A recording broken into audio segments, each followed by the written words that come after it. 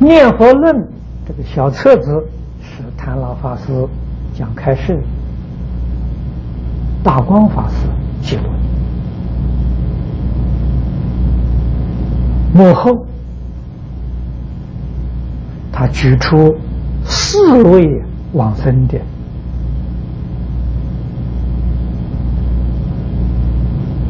证据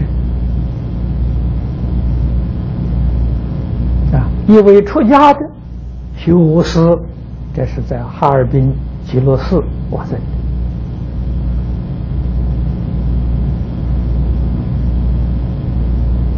在山东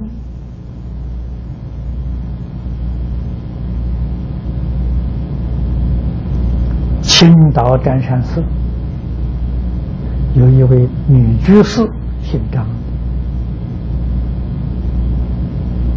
有一位男居士郑锡宾居士和他的弟弟。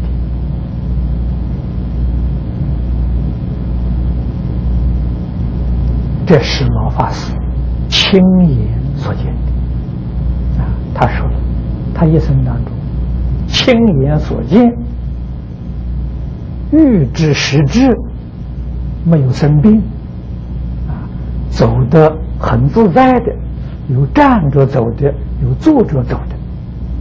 他看到20多个人，亲眼看到的啊，听说的呢那就多了，那就不止这个20-30个就不止了啊，亲眼看到的20多个人。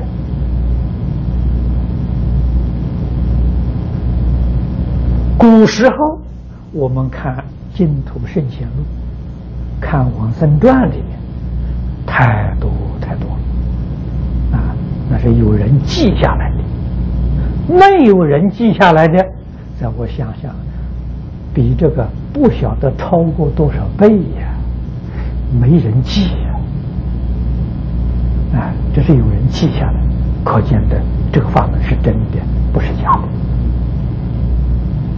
这个法门呢难信，容易修啊，叫易行道啊。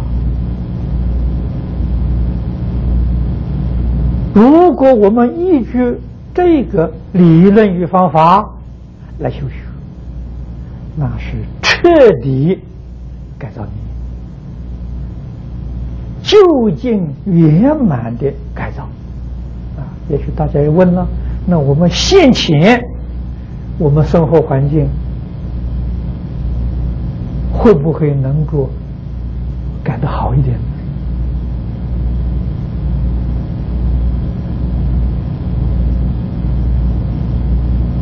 大家想想，那个彻底究竟圆满的改造，现在环境怎能不好？